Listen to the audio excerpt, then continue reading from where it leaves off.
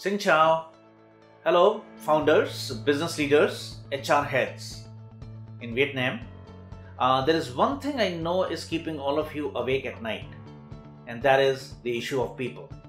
Well, one vital issue that you are thinking all the time is, how do I build capabilities in my people? Not easy. There are some of you who buy competencies.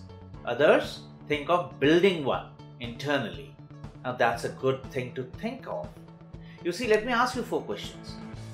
You suffer from a syndrome called 3-50. Some of you even face 2-50.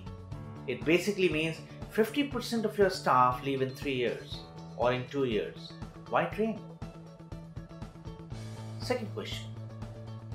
Knowing is something different than performance or doing. It is called knowing-doing gap. I call it KD gap. How do you ensure that this gap is minimized? And how do you manage that gap? There is a purpose of learning. There is a purpose of training. It is not just knowing more, it is doing more. How do you do it? Third question. Should you train internally or should you be training externally? That's a very important question that all L&D and HR heads worldwide are grappled with. And number 4, how do you assess people? How do you know who needs what?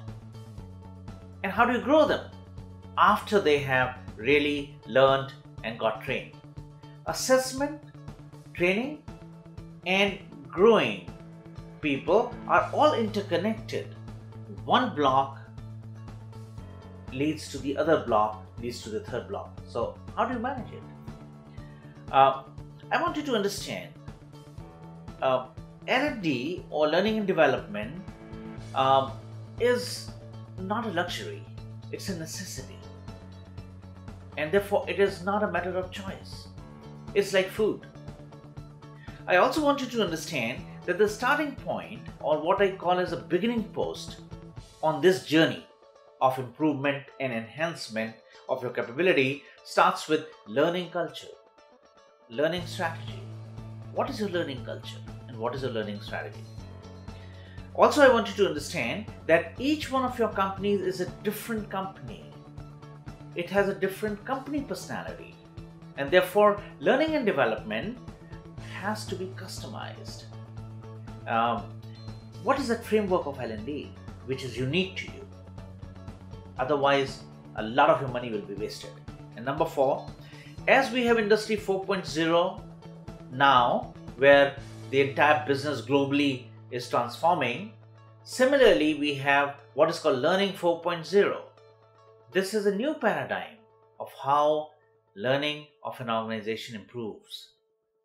And it is under this framework we talk of micro-learning.